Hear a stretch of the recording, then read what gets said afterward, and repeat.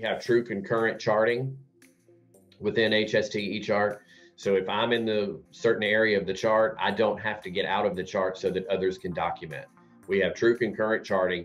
Two people can be, or more than two people, can be in the chart at the same time in the same place if needed. So no logging out is needed in order to allow other people to get into the chart.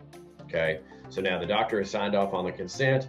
I'm able to go on through, complete the rest of this workflow, which I'm not going to complete all of that. What I do want to do is go down to my supplies used. Again, as I mentioned earlier, I'm a pre-op nurse. I only want to see my pre-op supplies, okay? This is pulling in from the preference card in practice management or pathways. When the preference card is set up, the area is attached to the particular item so that it flows into the chart. And all I have to do is confirm the supplies, or if I need to add supplies, I can do that as well.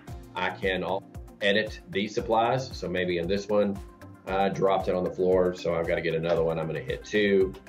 I'm going to hit save and exit, and I'm going to add gauze. Let's say I had to use some gauze here, and we'll say it's 3-inch gauze. We're going to wrap them up like a mummy because I'm careless, and we're going to do that. Now we've got 20 gauze here. Now, once this has all been completed and everything looks good, I'm going to hit supplies confirm.